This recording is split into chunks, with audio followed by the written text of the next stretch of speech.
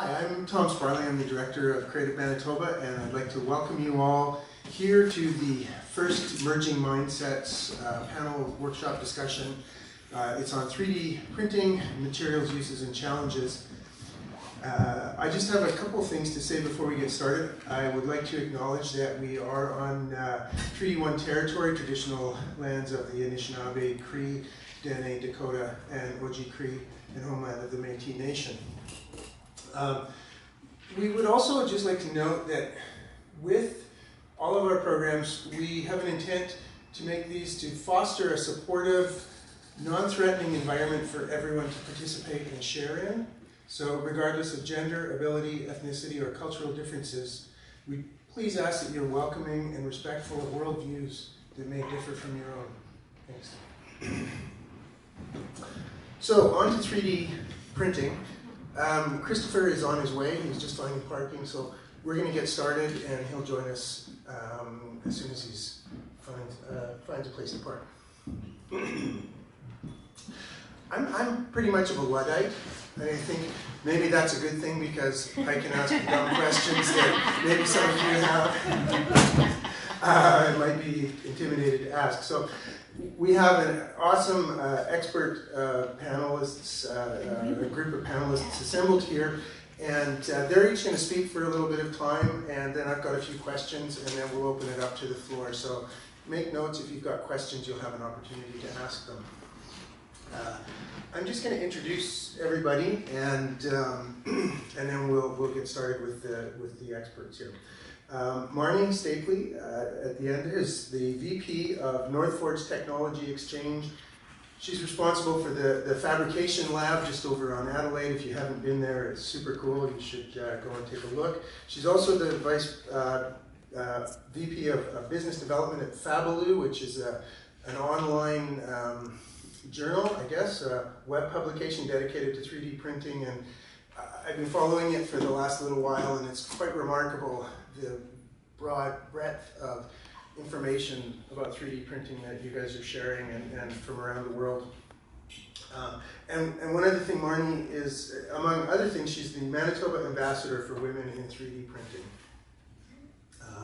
So next we have Erica Lincoln, who is an artist working primarily in installations that explore systems, trying to understand the transmission of knowledge, ideas, and more. Erica's practice is centered around art and tech, and you might have seen the really cool armored beluga whale prints that we used in the graphic for the promotion of this event. Those are Erica's work. Very cool. And Grace Nicol is an award-winning ceramic artist, associate professor at the University of Manitoba School of Art. I was looking at her website, and it ran out of room to list all the awards, the international awards, the lists of exhibitions. It was quite amazing. She says she's a digital technician and designer, and I'm really interested to see how a ceramic artist uses 3D printing. So I'll wait till Christopher arrives to introduce him, and what we can do to kick things off is ask Marney to start. Okay. So thank you for having a mic, because I don't talk very loudly. So Women in 3D Printing started the first chapter in Canada a year and a half ago. We're now the third chapter in Canada. There's one in Toronto, one in Vancouver, and one in Winnipeg. And I started becoming involved in Women in 3D Printing after there were some women that went through the Fabrication Lab on a tour, and they didn't join after, and I asked them why, and they let me know that they felt intimidated. At the North Forge Fabrication Lab, we're about 90% male, 10% women. It is starting to, we are starting to get more women that come out, but the reason why I started this was really to support and encourage women who are interested in becoming involved with additive manufacturing or 3D printing. I use additive manufacturing interchangeably with 3D printing. You may hear the term additive manufacturing. It's often used with industry, so with aerospace, healthcare, manufacturing, 3D printing, it's usually often referred to as additive manufacturing.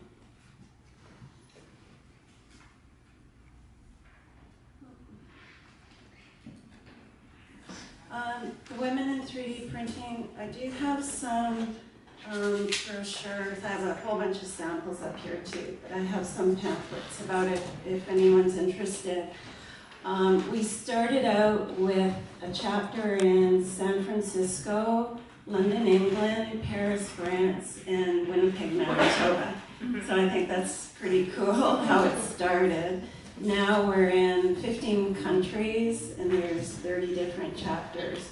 So if you're interested in some resource information to learn more about 3D printing, you can visit the website, Women in 3D Printing. This is just a visual of all of the global 3D printing chapters, and it keeps growing.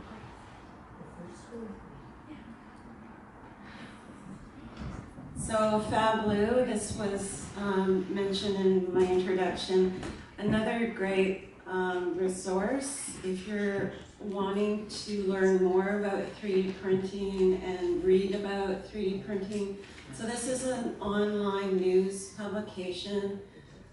It's free. We don't charge anyone to read it online, and you can subscribe to a newsletter. And it's read all over the world. About 60% of our readers are North American, the rest are from Europe and all over the world. We write and publish about 4 stories every day, only on 3D printing. 3D printing explained. So this is my explanation of 3D printing. If you're familiar with CNC machining, where you have a block of wood and you're subtracting away material to form your part, that's called subtractive manufacturing. With 3D printing or additive manufacturing, you're adding layers. So you start with a 3D model and you save it as an STL file.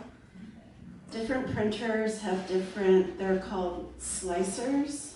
So you slice the model, you don't have to all remember this, there's no test out there. The slicer, then it converts it to what is called a G code, and that's what the 3D printers recognize to be able to print it as a 3D print. So it reads the model and it's laying down very fine layers, so it's additive manufacturing. You'll hear the term filament materials, so there's a very common material is called a PLA or ABS. PLA is not very expensive. You can buy, yeah, that's PLA. You brought some examples. Yeah, and this one as well. You can buy a kilogram of PLA material for roughly $30. And then there's a lot of other materials, metal materials. You can print titanium, polycarbonate, nylon is very strong materials, composite carbon fiber. And I'm going to talk about some really interesting materials that I came across last week, and I have some samples of those as well. Sand 3D printing.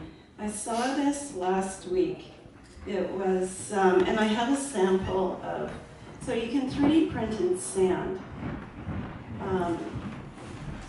So this is, yeah, sure. This is a German company, and they produce incredible solid 3D prints from sand, typically for artists and designers. Their process is essentially a fancy type of, we call it post-processing. So normally they have prints printed on a 3D printer called Voxeljet or X1. I don't know of anyone in Manitoba that has one of these particular 3D printers. But both of those machines can print in sand. So they use an epoxy-based infiltration. Is performed on the raw sand, and the print is transformed into an incredibly solid and durable object. And they're building a rapidly growing list of creative clients who seem more attracted to the notion of 3D printing sand objects than plastic objects. So this was a 3D printed light fixture, and this is a 3D printed another light fixture and a sink. It was a beautiful sink, and so believe it or not, that's a 3D printed sink. And this, they called it a pile of fruit, and this was sand 3D printed. And here's one more picture. I was a little obsessed with all of these 3D printed pieces. Oh, and one more. Oh, wait. So that statue, they likely 3D scanned it, and then they 3D printed that in sand.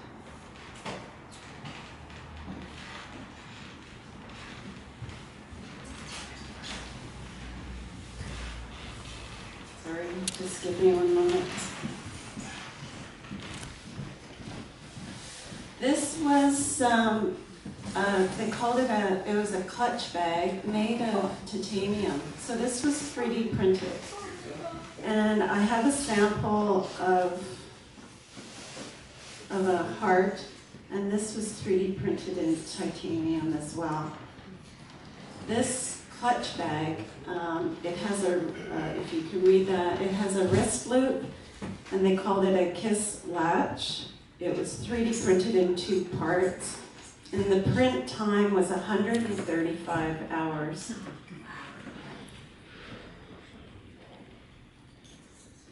And you can 3D print glass. I have some notes on this that I haven't memorized, so I just want to read these to you. Their product, this was another German company. I saw this last week in Frankfurt, called Glassamer. And their product is a liquid resin. Resin's a type of material that you can 3D print. And it was cured at room temperature to form solid glass with some post-processing.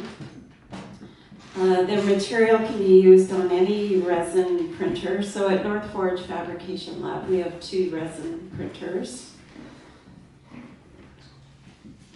And their process involves a light source of suitable frequency, and layer by layer it's printed to form a solid object. It appears fully liquid. It had the consistency of very soft honey. I would describe it like that. What you don't see is the glass. So the resin is surprisingly 60% glass, and there are tiny glass particles mixed in with an organic binder. The binder is what basically sticks it all together. And the glass particles are rather small. They're 50 to 100 nanometers in size. So a nanometer is 1,000 times smaller than a micrometer. It's about 100th of the wavelength of visible light. Yeah. As well. So. And the post-processing involves heating or sintering the glass, but you can see the final product on the right-hand side. After all of the post-processing, after it's printed, it's solid glass.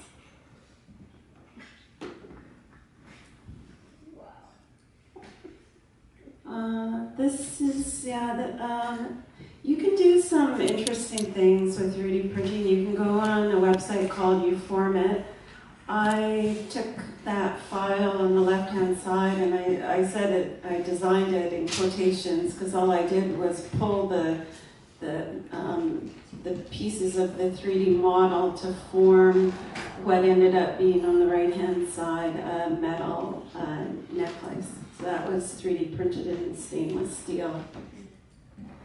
There's a lot of resource information online called print repositories like Thingiverse, My Mini Factory, Shapeways, You Imagine. So you can go on Thingiverse, you can search for a 3D print file, download it, and you have the STL file for the print, and then you can, if you have access to a 3D printer, then you can print it. These are some examples of quite beautiful vases printed in PLA material. I just made note there of 3D modeling using Fusion 360. So if someone is looking for a recommendation or how to do 3D modeling, Fusion 360 is one of the easier ones to try. And you can get a free license as a startup business or as a nonprofit business.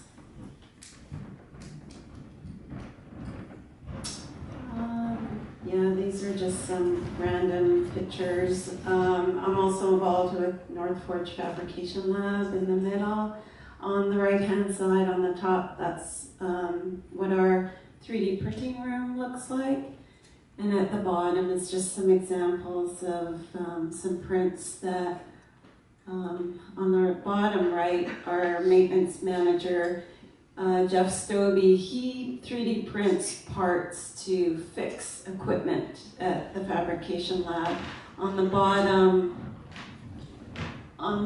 right is a lockout tagout box. So if a piece of equipment is broken, then he 3D printed that so the cord goes through that and he locks it so it locks out.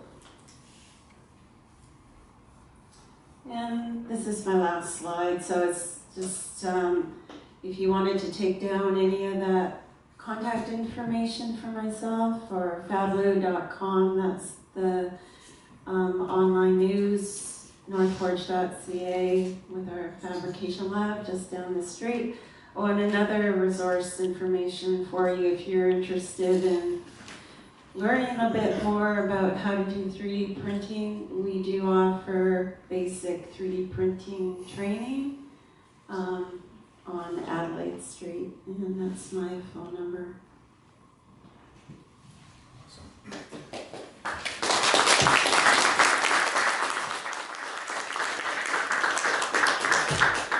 Thanks very much, Marnie. That's awesome. We're just going to take 2 seconds to swap out some tech, and Erica is going to talk for a little bit and let us hear what she has to say about it. Thank you, Marnie. I met Marnie, of course, at the Fab Lab at North Forge. I was trying to remember the date, but I can't remember the date. 9 years ago. 9 years ago. 2010. 2010. Okay, good, because I was trying to figure out time-wise. So what I'm going to do in my talk is I'm going to sort of talk about what I do as an artist and then sort of how I kind of came to 3D printing and sort of what I kind of think about with 3D printing, and then from there I'm just going to talk about some other artists that I find are doing some interesting things, trying to conceptualize 3D printing in a completely different way, other than just sort of printing an object, just sort of thinking about how do you use a machine, lost my voice there, how do you use a machine, could a machine be an object as an art piece, So these kind of things. And also 3D scanning, because that's sort of part of it. So mind the gaps is just a term that I kind of was using. Everybody's familiar with mind the gap for not falling through the subway, the subway platforms. But I use it because when you're 3D scanning, it's not a perfect process, and you usually end up with holes and things, so you have to sort of fill it. So the idea of gaps and holes, so that's sort of why I called it mind the gaps.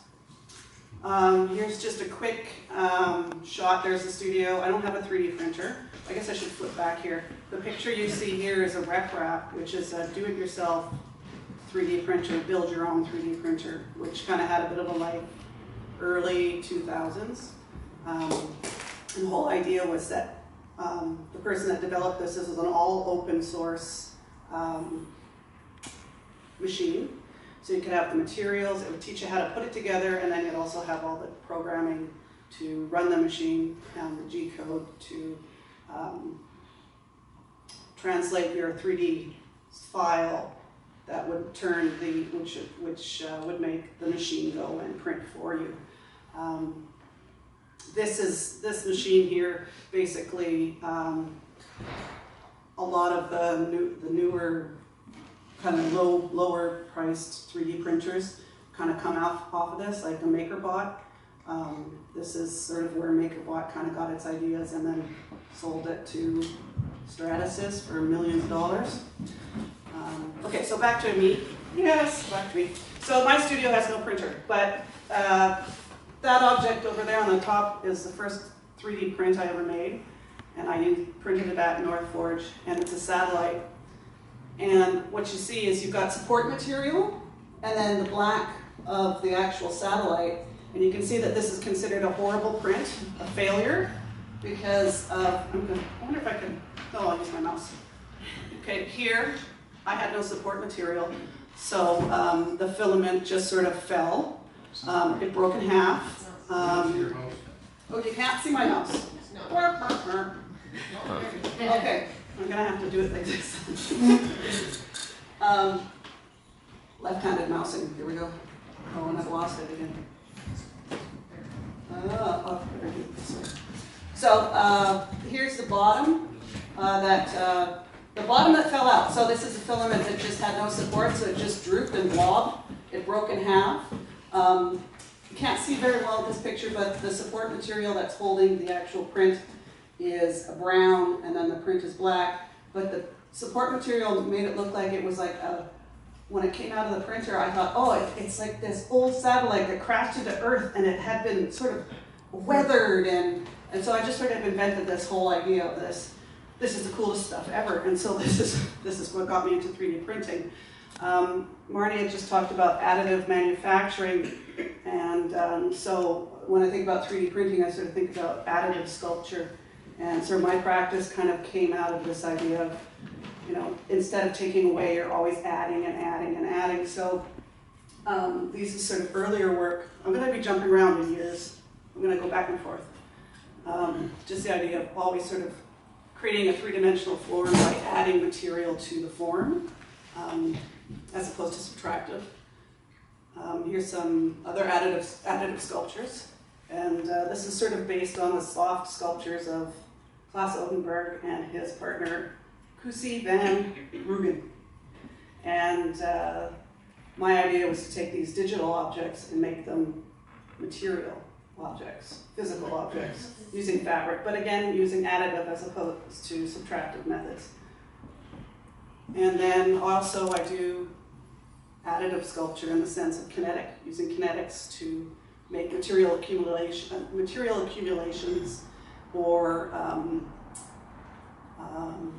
trying to think of how to explain that there, because it doesn't make any sense unless there's video, because that's a sound piece.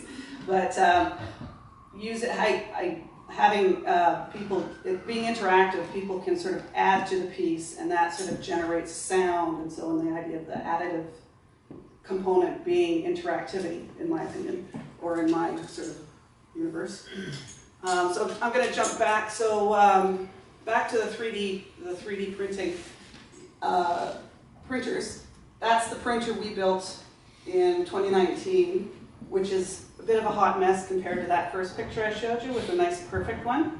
This is, I went to a workshop in Spain, and this is the group of people I worked with building the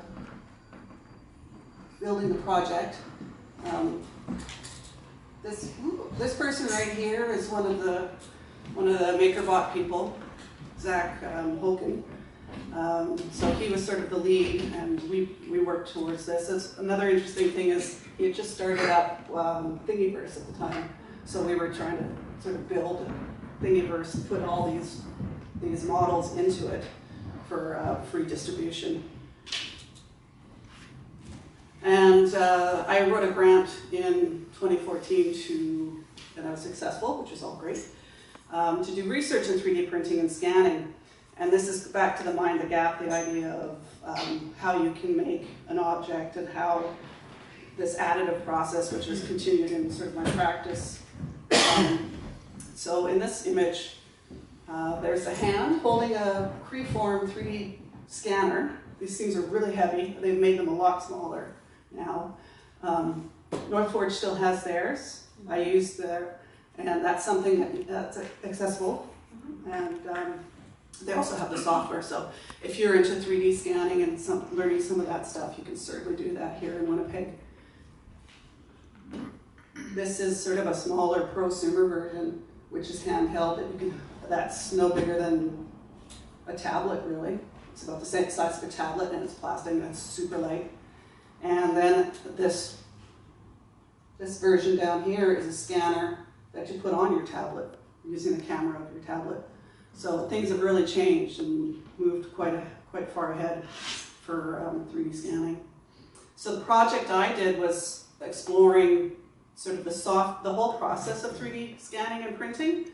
And what I did,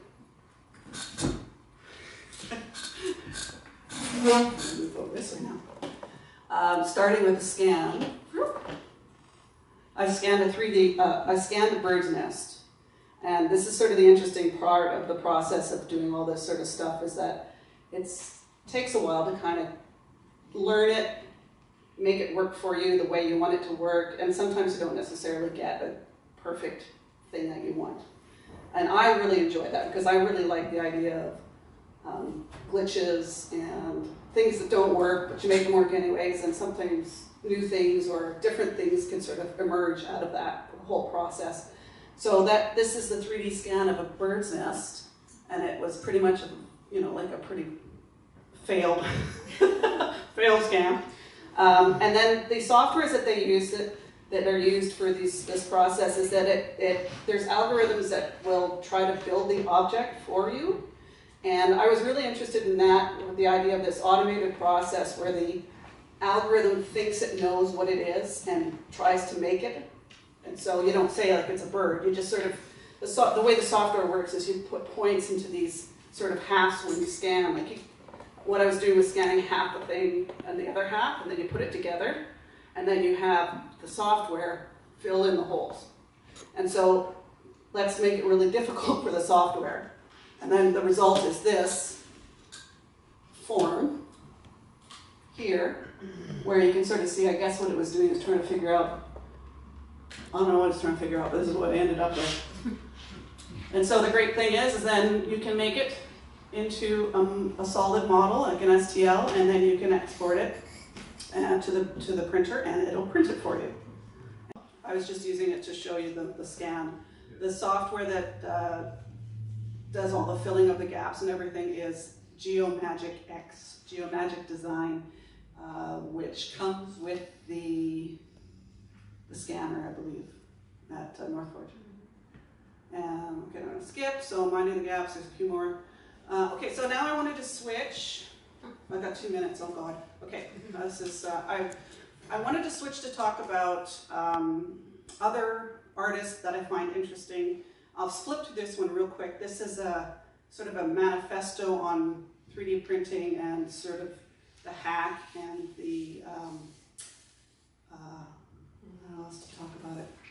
The cookbook has a whole bunch of interesting projects with 3D printing. This stuff is all online. You can download it. I will anyone wants any information, I will give websites. I'll just keep skipping here. Oops, now it's going to play. I am going to stop this because I don't have time. This is artist Morishine Alahari, and she is actually coming to Winnipeg next week. December 5th, she's going to be doing a talk on 3D printing at Plug-in. I suggest everybody go. She's doing some really super interesting work. She was part of the additivist manifesto and cookbook, but she's also using, let's see if this is going to work. She's also using 3D scanning as video, as a subject for video, and we don't have to worry about the audio or anything like that, but she's using it in a different way. She's doing some really interesting work, so there's a plug for her to go see her when she's here. Stop. Click. Stop. Don't crash. One more minute. One moment, please.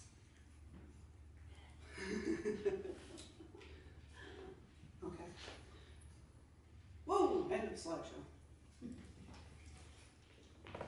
Nora Al-Badri. This is I have a video too of this project where she clandestinely went into the Nuys Museum in Berlin and scanned the Nefertiti head bust. Sorry, and the reason they did it as sort of a clandestine thing is that she's exploring these ideas of who owns these objects, can these objects be reproduced, and the fact that it being in a Western museum just sort of with very little access for people to actually access. And then talk about sort of the history of stealing. Oops. Cancel. Stop. Oops. Sorry. Dismiss. I'll just keep talking. I've only got one other artist to show. But I think this is really interesting because this is at the, we're talking about collections that are in Western museums, and they're collections from that are derived from, what is the word? Stolen property. Stolen property from other countries and other groups of people, all in the name of progress. So it's another interesting thing of, so what they did is they went in, they had to connect, and she just stuck it in her chest, and she walked around and she scanned the object. Then she had she had cleaned it all up and had made the the nice model, and then distributed it so it was free and everything like that. Jung Sung, Korean artist. One of the nice things about his work is that he puts his 3D printer in the installation, and it runs. And this project here, Prometheus String, is taking this project just keeps growing and growing and growing. So it's printing the sculpture as it goes. So it continually grows and grows and grows. It's about growth, but it's also, there's plants in it. There's a kidney bean plant in it. And so that relates to the idea of transferring information over generations. And so he's using the 3D printing in this way. And okay, I'm done.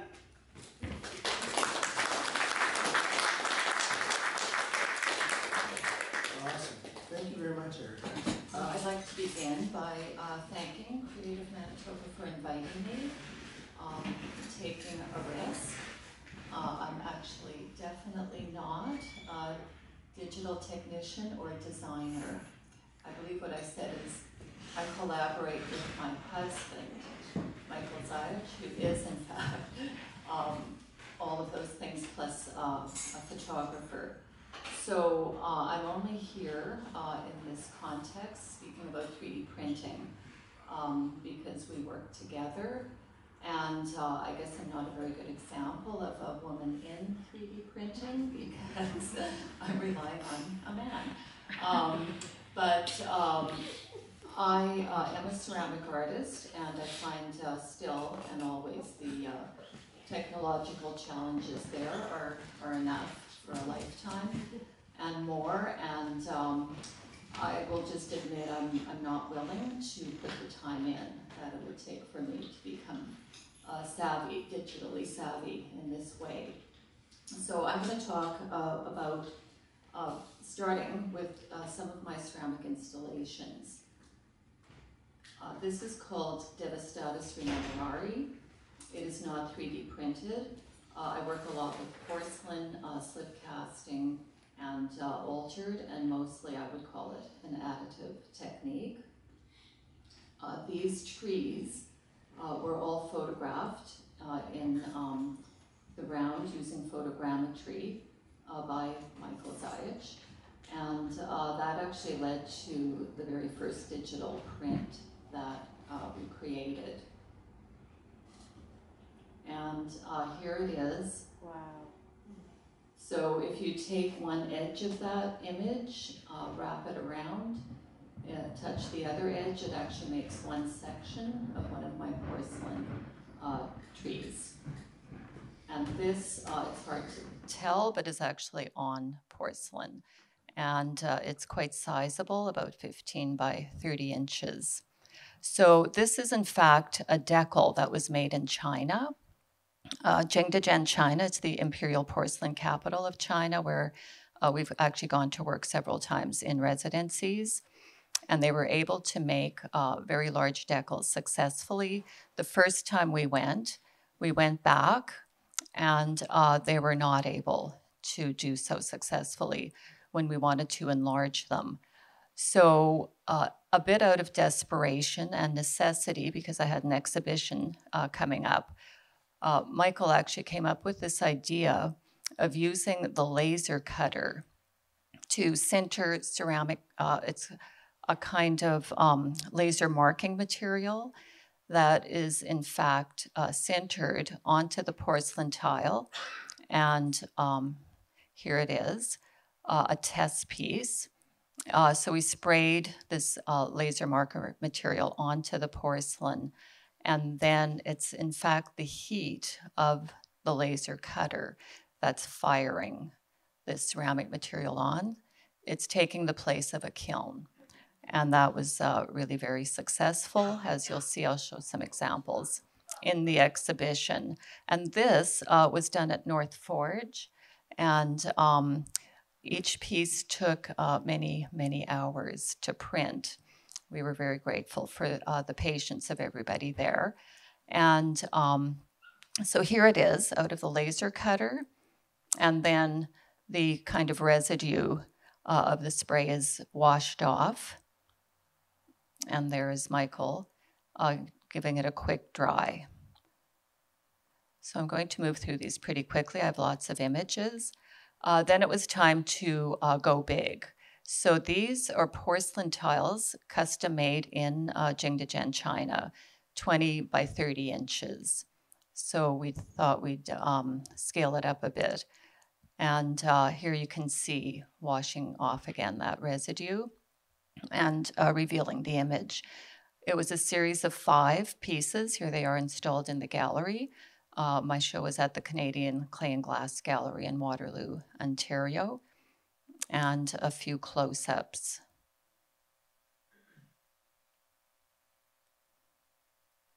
And then back to North Forge. Here's Michael and Carrie Stevenson working on scanning one of my porcelain forms that had also been made in China. And this was our first attempt at 3D printing. So here's some small versions. We decided we would enter a competition called Shade. So the whole idea was to produce some kind of a lampshade or a light fixture. And there's the drawing for our entry. This is the final 3D print, and there it is, illuminated. We quickly realized it wasn't maybe the ideal material. It's a plastic, and with just the heat of the bulb itself, there was pretty quickly some discoloration. Anyway, needless to say, we were not successful in the competition. But on the other hand, it was a big leap into something very new, certainly for my aesthetic. And then moving ahead quite a bit to last summer, I thought, well, I'll maybe start playing around with some of the natural matter, which I have collected and often use as source material in my ceramic work. So this time we worked at Fab Lab, which is at the University of Manitoba, and it's in the Faculty of Architecture. So I was fortunate enough to have a research leave and could delve a little bit more thoroughly into some of this technology. So here's some of the forms with the markers for the scanning. They weren't particularly successful, these scans. We tried the cactus. That's actually one of my students, Alexandra Ross. We have an amazing program at the university. It's called the Undergraduate Research Award Program, where students get to choose a professor to work with for a whole summer. And she's learning how to use the scanner there. I had made a ceramic form. It's actually originally a wedge cut out of a tree trunk, and I had glazed it, and we found that the scanning wasn't working at all. It just couldn't pick up anything with the shine, the glare of the glaze. So we decided to use try a cornstarch and water kind of wash over it, which then resulted in this 3D model. So with that, off we went to this absolutely incredible place called Thom 3D. It's in Omaha, Nebraska, and they mostly work on very high-end 3D printing. Their specialty is printing in clay. And the ceramic side of Omaha, a very famous ceramic artist lives there, June Kaneko, who has funded just enormous amounts of research. And this is one of his pieces in the courtyard of a very cool mid-century modern compound, really, house and large studio. So this is where we stayed for one solid week. And the residency is one-on-one. So we worked with 2 technicians every day, and we were the only ones there. They were very generous with their time, very attentive. So I decided I wanted to explore this sort of the spiky piece, which is a sweet gum seed pod. But without very successful scans, the decision was to actually create models on the computer. So a lot of it, that of course allowed for many, as it does, iterations. And that's something I'm very interested in, and how that then can connect with my ceramic work. So we decided on one particular form, and of course, it's very easy then to repeat and repeat again. The decision was to go with this model. And here's a photo of Greg Pugh. He's the main technician at Thom, and he's the one who actually develops their proprietary materials. And here we're using the powder printer. This is with stoneware clay. So there it's starting to print the support bed. As an artist, I find I'm very fascinated with these great patterns that occur along the way. Here's the piece complete, and it goes in the oven overnight, which is a kind of a parallel with ceramics. And there it is in the spray booth. Of course, a lot of the excess powder has to be removed. And that was the final form. It's still on its support bed, which it in fact still is because it's extremely fragile. Probably would destroy it if I tried to remove it. So what was that for? Pure experimentation at that point. Then we thought we'd try some of the same forms, but this time in the Moonray resin printer, also at Thom. And here we are creating about 5 or so different seed pods. And this was interesting because it was really only about, I would say, a 50% success rate. whereas with the powder printer, it was a full success rate. So there you can see the resin, which is mixed with a porcelain. And again, of course, these are proprietary materials. They will never tell us what's really in there. But there they are, hanging on. And then, of course, in this case, the supports, the forms were removed from the supports. This stuff is super expensive, so every drop is saved, recycled. He's screening it here for the next round. And there's some of the results. So these are porcelain, and once they come out of the printers, they then actually go into a kiln in the same way ceramics or clay normally does. The ginkgo leaf was just a sort of comparison and for scale. And then back to this form, which had taken on sort of a weird, almost volcano-like connotation for me. Decided to make it as a mesh. And for me, the 3D printing really has to be about what can it do that I can't do by hand. So, what can it actually inject into my repertoire and aesthetic. So here is the 3D model ready to go. Again, this one with the larger works, obviously for size of printer, but also cost, was done in stoneware as well.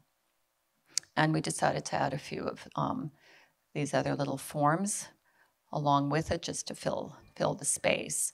So there it is. Then again, once all the powder is removed, it's been in the oven, an actual oven for a night, it actually goes into kilns. Again, just the same way clay normally does. So those are the results from the 1 week workshop. So then I thought, well, how do I combine that 3D aesthetic, but with my own 3D forms, again, created fully by hand.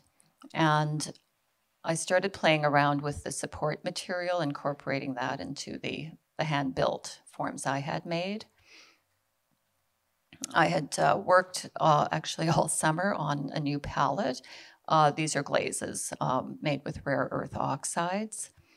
And again, with those 3D printed forms, once they come out of the kiln, again, regular ceramic work, I can glaze them, which is what I did. So now you see it's been glazed with black and some of my rare earth oxide glazes. So with the research leave, I had the privilege of moving around a bit and going to the resources. This is 3D printing in clay as well, but this time in Canada at the Alberta University of the Arts, formerly called ACAD.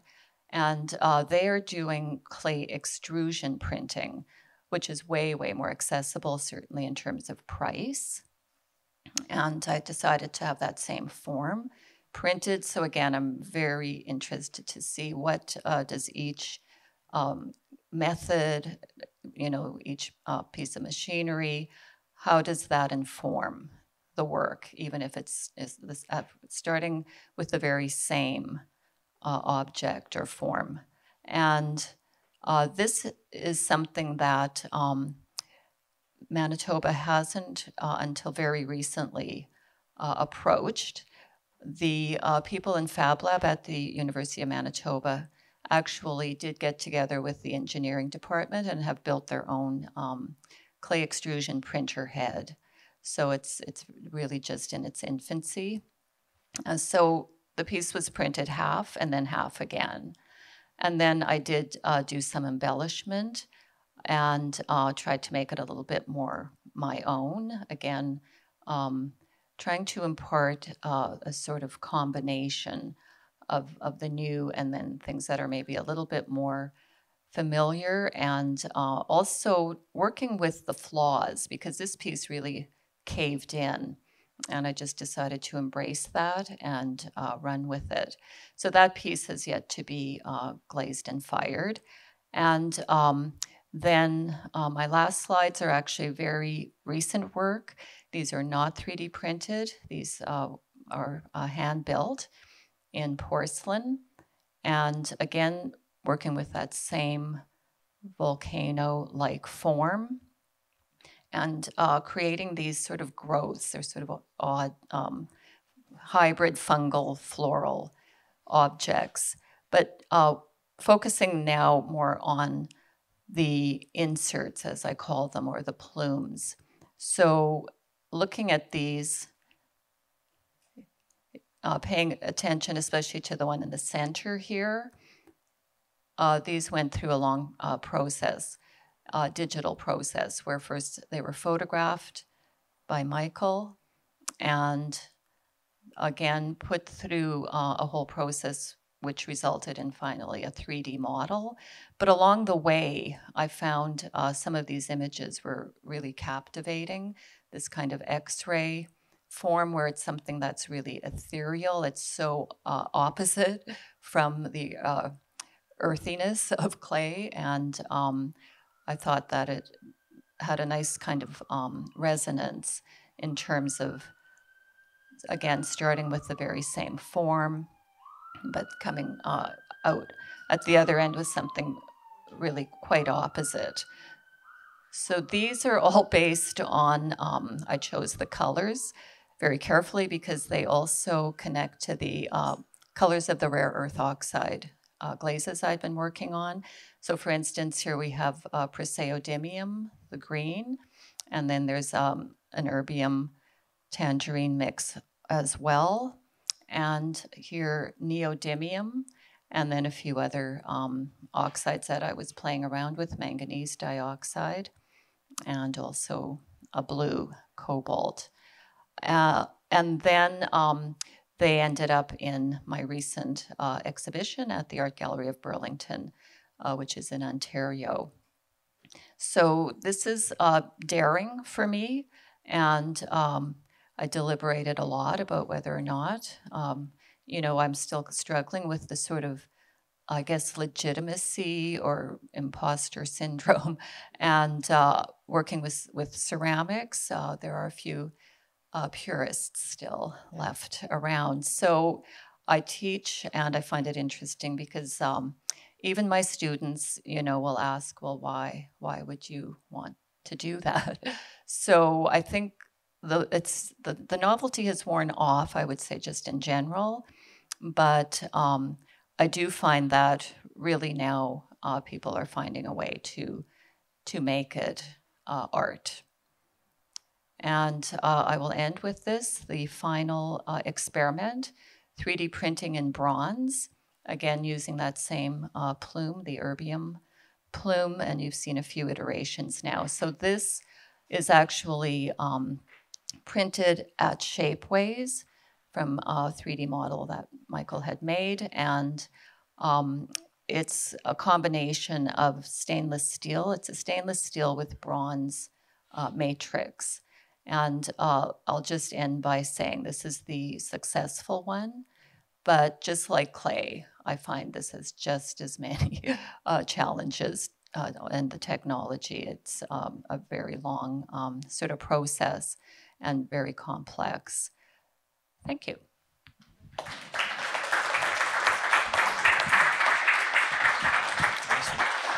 Thank you very much, Grace. That was very interesting. It was very cool. Chris is going to come up. We're going to just take 2 seconds to swap over the technology. Hello? Test, test. All right. So, as you were introduced, I'm Christopher. Thank you all for, I guess, listening to me. We're going to start. So I started out with an idea to try to make a modernized take for the traditional indigenous or aboriginal arts or artifacts, and I decided to start with the Dreamcatcher. The first step towards that was learning about 3D printing and how it all worked. I received training and I did my research at North Forge very helpful bunch. Thank you very much. They provided me with the proper equipment and tools to pursue that. So I started off with what I call prototypes for my project. So this first ring here is 3D printed from, I believe, the MakerBot, which is this machine here, and it was printing my first prototypes. The bed was pretty small, so I had to print the parts in two. But then later on I learned that North Forge provided larger printing beds, so I could do single prints. Now these, I learned that with 3D printing that it takes quite a while to make one mold, as I call them, and it then acted as a positive for casting. So what I did was I wanted to incorporate a lot of modern materials into my dream catcher, aside from the traditional like wood, sinew, string, whatever you call it, and think about what we use in today's society, which is like metals, acrylics, steel. So I took the 3D printed mold and I started to cast it in silicone. So the silicone then acted as a negative for the new positives, which were going to be made out of a resin and concrete compound. And you can see here I was testing with my molds and shapes and the mix to get the perfect ratio. Then I moved on to prototyping with the other aspects for the dream catcher. So the feathers, beads, the other components, which I will then be casting as concrete. But I thought, well, feathers wouldn't make a really good material made out of concrete, so I opted out for 3D printed at the beginning. So this is my very first final prototype that I made, which is a concrete dream catcher with steel chain woven or wound around it, and then some 3D printed feathers, but I didn't fully appreciate the aesthetic, so I went back to testing. Here's another photo. I obviously used the 3D printing for a lot of the initial steps for new prototypes. I would print out a ring and then just take some string and wrap it around and try to figure out what I liked most. Test fitting a lot of the materials. I had like wire and string fishing line, everything. I was trying to stay true to the indigenous themes to sort of make them fit. So like, fishing line, maybe that ties into the indigenous fishing community. Building materials made of, upgraded from, sticks and stones to rocks and concrete. So here's a bunch more molds that I was testing. I unfortunately was a bad photographer when I was doing all my steps. I never really did a lot of work in progress things, but I brought some of them here.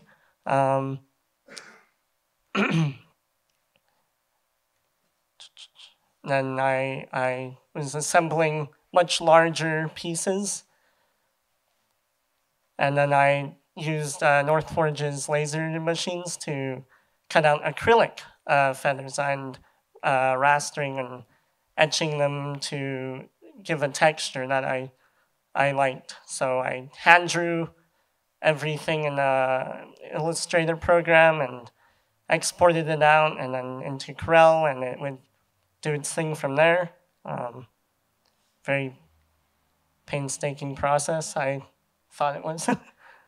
And then it landed up to my final, my main product, which is the steel concrete dream catcher. So here's the beads I was talking about, which were 3D printed, then casted, and then filled the forms with concrete and resin to create this lovely aesthetic, I think. Yeah, so it's been a fun process learning about 3D printing. I knew nothing about it until a year ago. I took my time learning the software, learning Fusion 360. It was a very fun 3D program. I had previous 3D modeling experience from other software, but I feel like Fusion has a better grasp for dimensions and crafting what you want.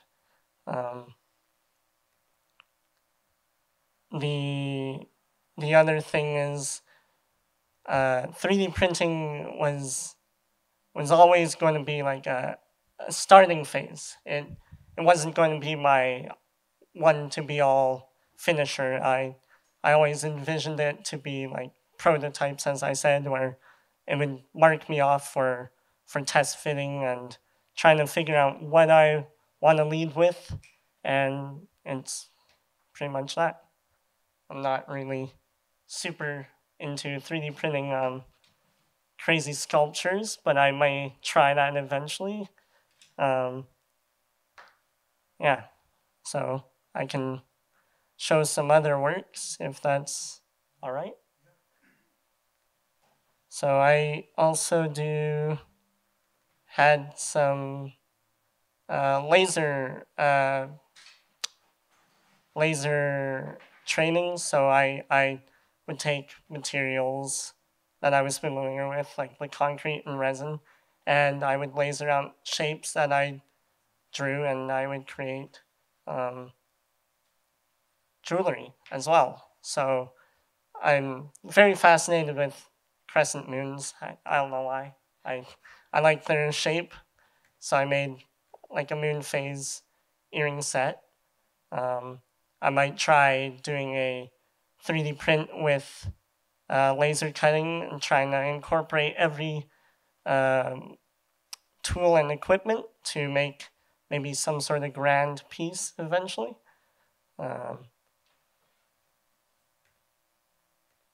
Just some prototypes and designs that I've drawn up over the course of a year. And then I also hand drew my own images for, I was starting a Seven Teachings theme, and you know, the bear, the wolf, eagle, turtle, the animals that represent the community. I thought that was something that I could also bring into a modernized form. So I would laser etch those into blocks of wood as hanging plaques. And I would slowly build a set. I may plan on eventually 3D printing those as a form to cast in concrete as well, to make even larger projects. But yeah, it's just me having fun. I don't know what I'm doing most of the time, but I think it's interesting to see where it leads me. My stuff just recently was placed in the Urban Shaman Art Gallery for their 50 to 500, what do you call it, program? Yeah, yeah. And it's going on right now. It's a fantastic place. There's lots of neat artwork, and I'm very thankful to have it displayed there. It's a journey. Yeah.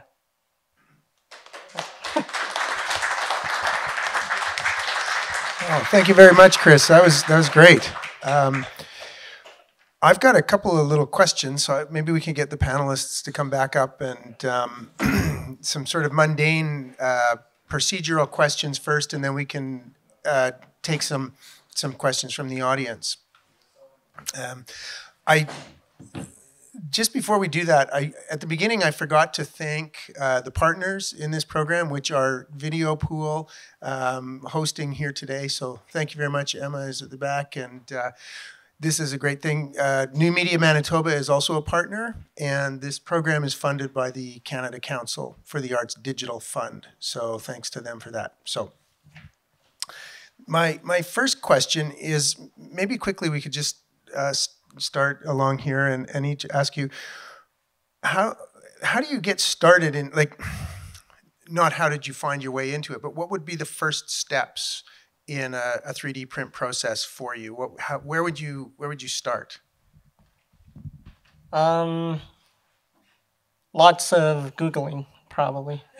Googling and asking mentors for help and instruction where to lead off. A prototype, as I said, like just, draw some sketches, get an idea, and play around with your experiments. Don't be afraid of if you'll pass or fail. Just have fun with it, and I think that's how I approach it, is by thinking of it as a stepping stone. Pass along.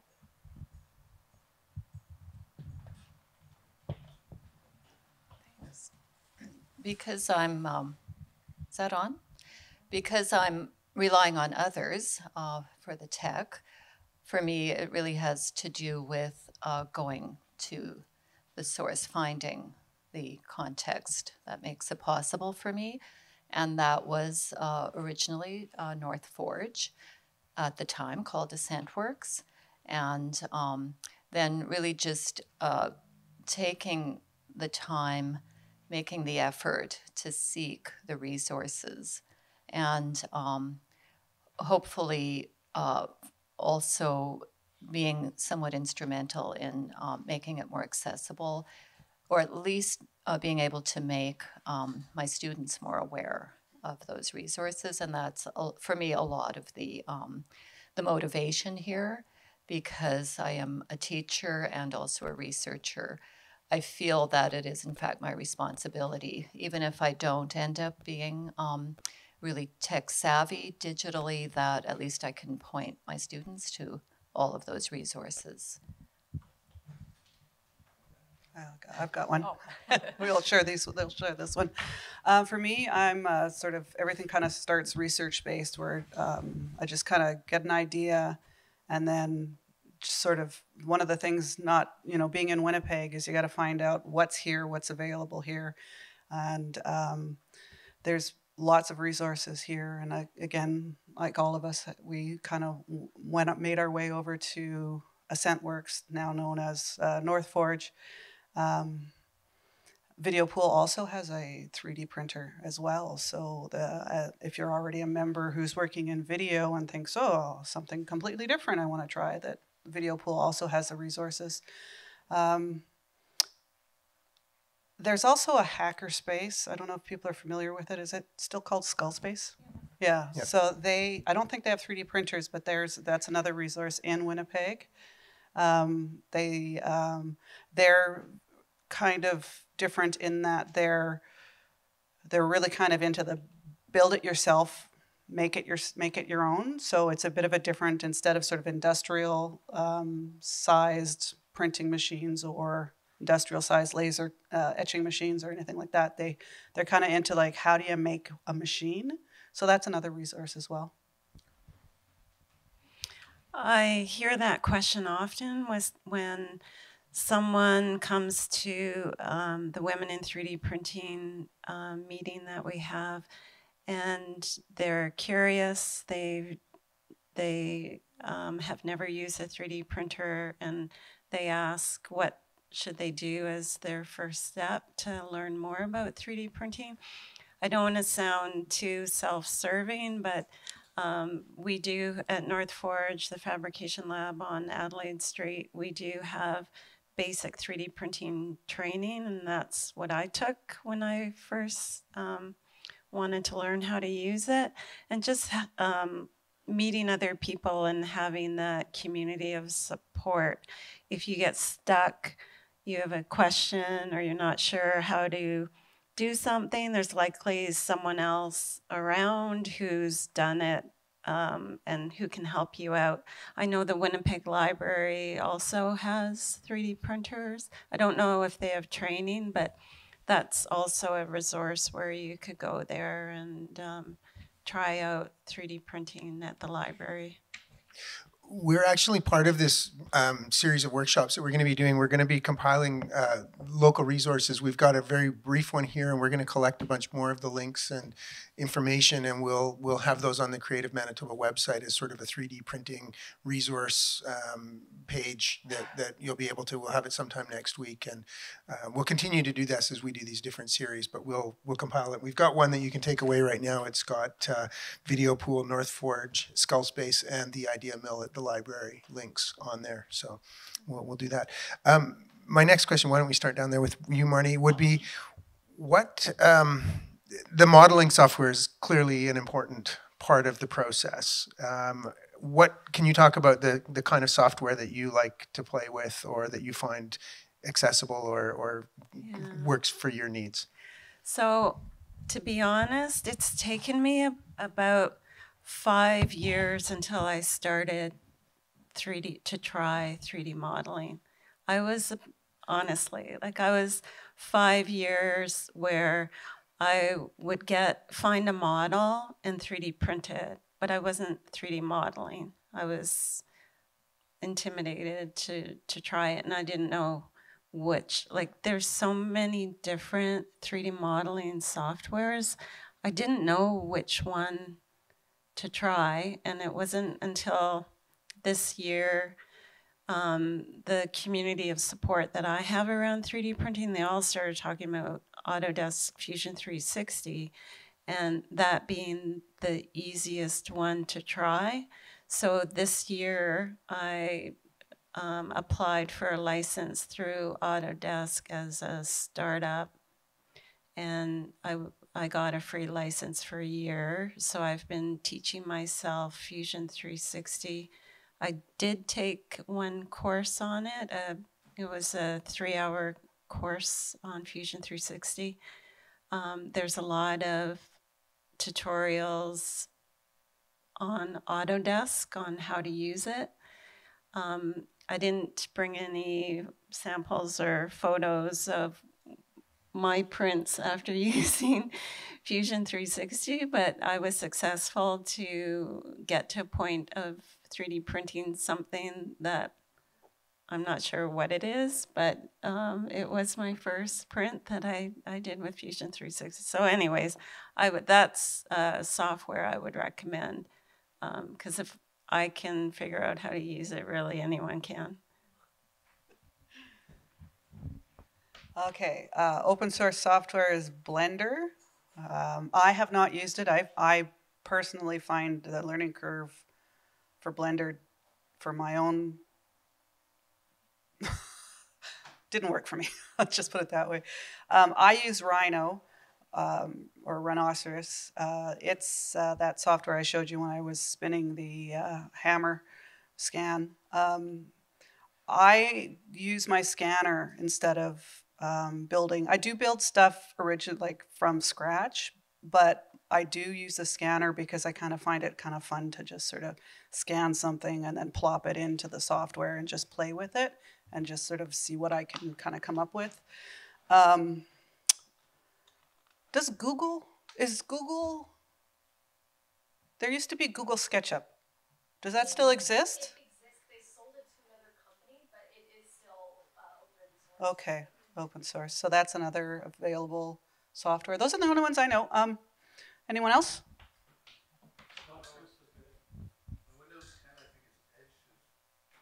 Oh yeah. Also, Photoshop, Adobe Photoshop. You can do 3D building. You can build 3D models in Adobe Photoshop now too. So you might, if you've got that, it has, you know, you can start with just like squares and circles and start putting stuff together. Squares and circles. Cubes and spheres. Sorry, 3D, not 2D. Okay. I'm just going to add, I don't know if there's anybody here who is at a very, very basic level, but one of the big advantages of going to Teeth on 3D is that they actually forced me to sit in front of a computer and learn Tinkercad. So that is not a bad place to start. And, you know, it has its limitations, of course, but I think there can be a lot of fear and intimidation. I can totally relate to the 5-year syndrome. And, you know, I think just to break through that, to have non-intimidating people on hand and, you know, not embarrass you and make you feel small. So, you know, I think at least it's a way to gain some understanding. It was pretty much invaluable to me.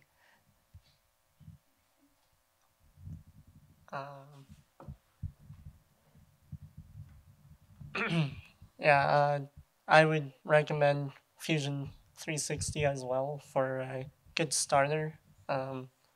It's pretty generally well used for 3D printing.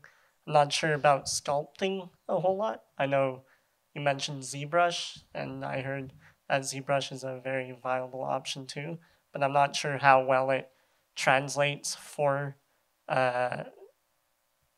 exporting G-code into 3D printers.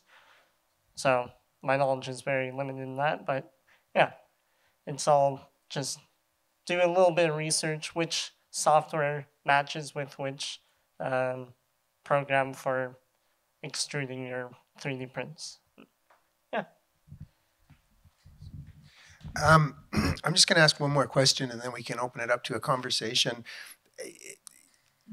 The question of ethics in digital technology kind of comes up.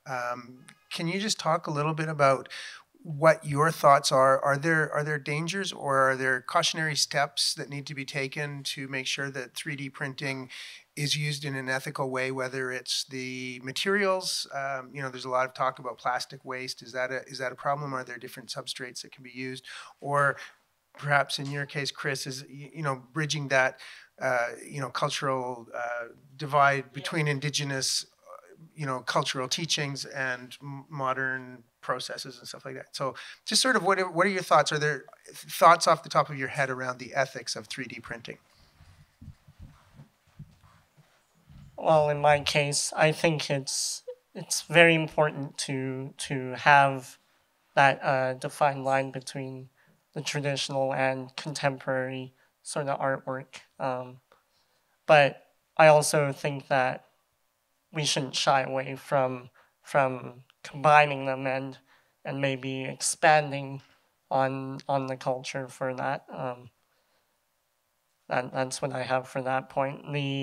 The ethics of the material, the waste is a bit marginal. I see a lot of waste being tossed around, and maybe in the future there'll be a better method for 3D printers. Maybe they'll be more efficient.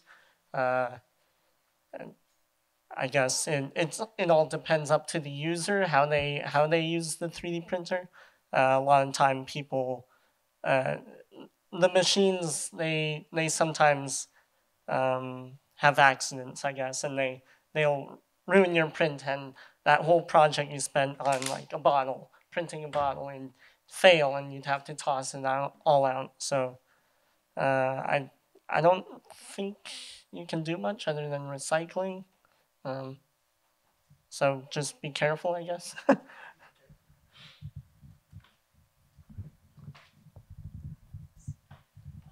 For me, I would say the ethics mostly revolve around, are you cheating? Is it real? And in terms of the field I work in, ceramics, you know, again, there's a lot of questions around why would you do it? Is there any real sort of legitimacy if you're not the one making it directly? And I don't actually adhere to that sort of philosophy, because to me it's another tool in the toolkit and a means to an end ultimately. And you know, it's exciting. It's a way to create reiterations, maybe a little bit more easily than you could on your own. And a lot of it, of course, you simply could not create by hand. So there's a lot of questions around that, which I alluded to earlier. The other part of it would be definitely the materials, the toxicity. The powder printing has just a massive amount, especially with the stoneware. Clay, massive amounts of silica dust floating around, and even at Thom, a very high-end production facility, they weren't particularly careful about that. Again, I work in ceramics, so of course I'm very aware of health hazards and the precautions that have to be taken.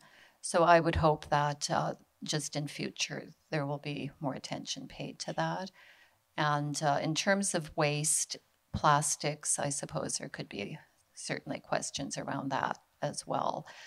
Doing it directly in clay, maybe that's one way to minimize the guilt that I would experience that way. So yeah, I think that's a very good question that I would and will be thinking about. For me, it's I kind of think about the objects and the idea of replicating an object and the idea of copyright or copyleft or no copyright. The idea of,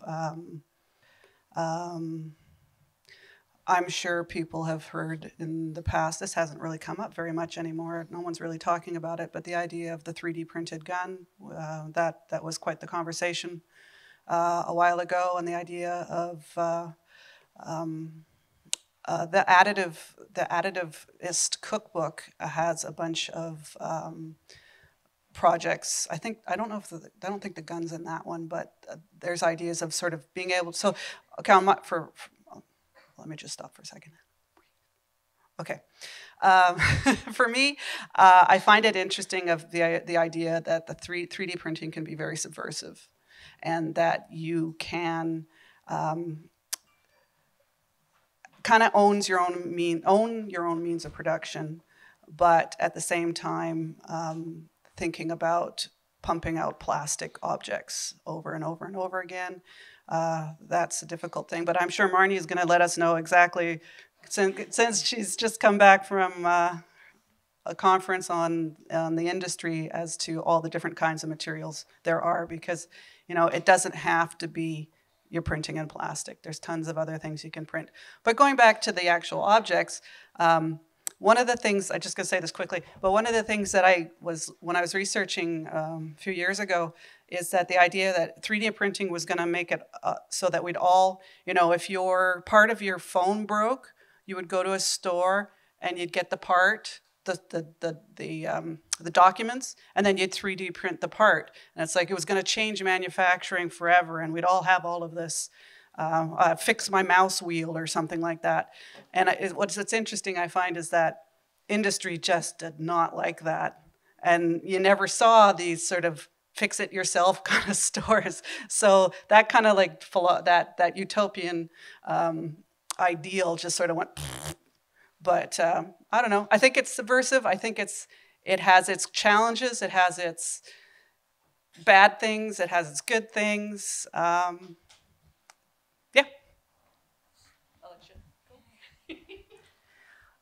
Erica's example with the iPhone parts, it is 3D printing, additive manufacturing is reducing a ton of parts being warehoused in large industries like railroad, aerospace, like rather than, and this is starting to take place now, rather than having a warehouse full of extra parts for railroad cars, they're being printed on demand now. So it's reducing a lot of waste that way.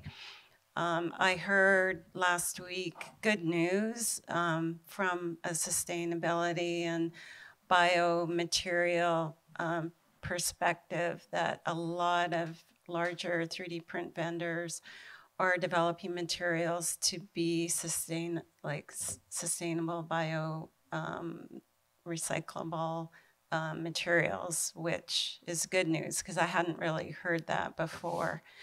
And there's some 3D print companies that have materials that, like the whole 360 workflow in place where they're recycling excess material and being able to reuse it again. And even 3D printed parts that fail, they can reuse those parts, like melted or whatever the process is, but they're reusing the material in a full, 360 workflow, which is good news. Yeah, that's great news. Thank you. Does anybody in the audience have any questions? Can I just get you to come? We're just making a sort of a podcast of this, so if you want to just come and grab the microphone and ask your question. Hi, this is a question, I guess, more for Erica and Marnie. So one thing that I've seen within 3D printing is scale and restrictions of scale. As a person who works with large installation and that sort of thing, that's one thing that's attractive to me is wanting to get into 3D printing, but to take it to a larger kind of level. So would you be able to talk about the accessibility of industrial strength 3D printers? Erica, you briefly mentioned industry kind of 3D printers, and I've seen videos of people like 3D printing houses and that sort of thing. But I'm just wondering how the public can kind of get into that or access it. Thank you. Thanks. Yeah, there are some very large format 3D printers out there. Big Rep is one of them for very large prints. I don't know of any that large in Manitoba. We do have a Fortis 3D printer, so your 3D print is will only be as large as the print bed, and you can make several prints and glue them together. I've seen that before. And you see a seam, but then you can paint it.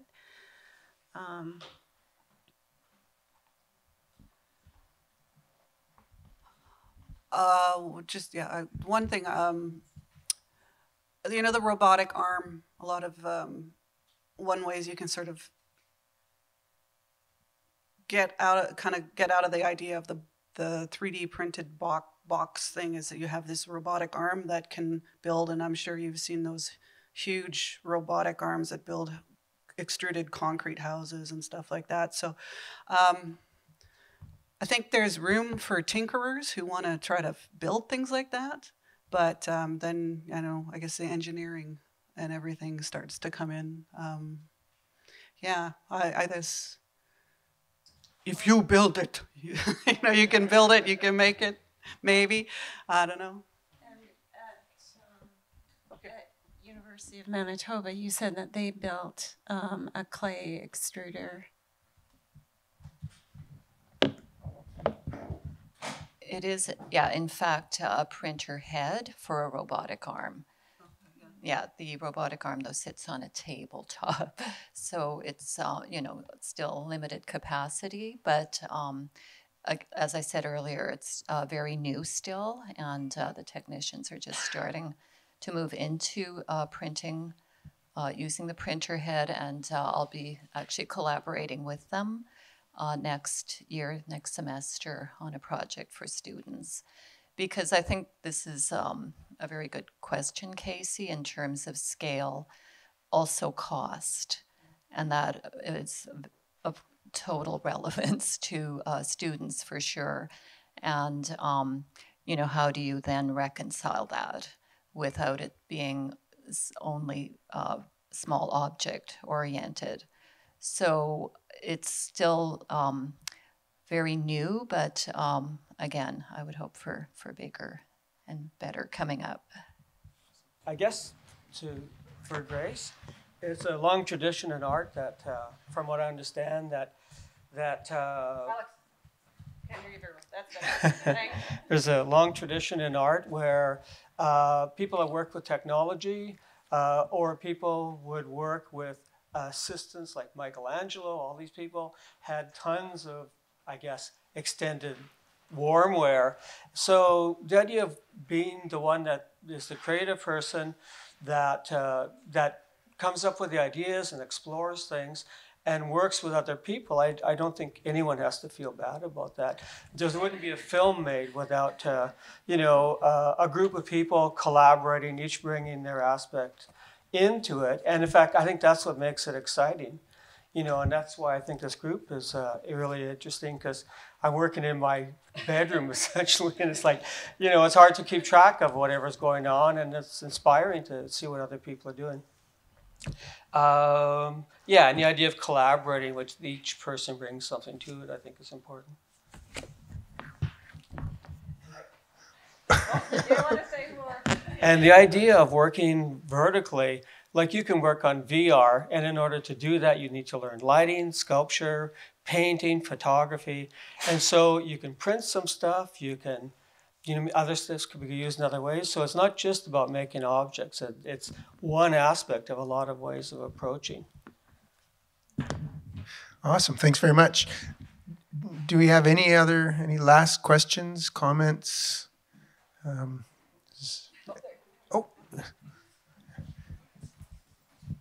At North Forge, if I come in and want something printed, is there like a cost, or how does?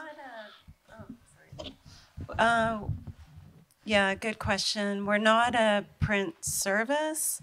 How it works is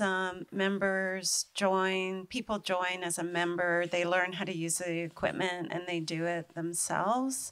But if you don't want to do that, or if you don't have time, or you would like someone else to print something for you, there is it's a rapid prototyping form on northforge.ca that you can fill out.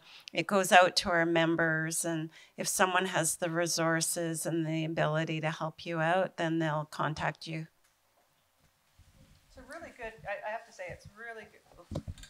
I just have to say that, across Canada, there are not a lot of fab labs, and Winnipeg has probably one of the best outside of the universities, because there's fab labs in universities, but to have a community-based fab lab is just an amazing thing. And so for this organization to exist is just superb. And you're not going to find them. It's quite a unique thing. It's quite a treasure to have. Awesome. Plug. All right, we're going to wrap it up unless anybody has any last burning comments, questions. We will be, there are a couple of things on your way out. There's a quick sheet with some resources, and we are going to beef that all up and put it on our website. And if you've left your email, we'll send you an email update about it. Next week, same place, same time, we have another fabulous panel exploring the state of VR, and we've got some really awesome tech folks, Les Clausen from Flipside, Freya Olofsson, who the two of them have been working together. Freya is a dancer and working in the forefront of VR as a performance tool. So that's going to be here next Saturday at 2 p.m. if you want to come back. And the last thing I want to say is we've got a little evaluation that if you could fill it out, take 2 minutes on the way out to give us some feedback, we would really appreciate that. So thanks again to the panelists, Marney, Erica, Grace, Christopher, and thank you very much for coming, and enjoy the rest of your Saturday.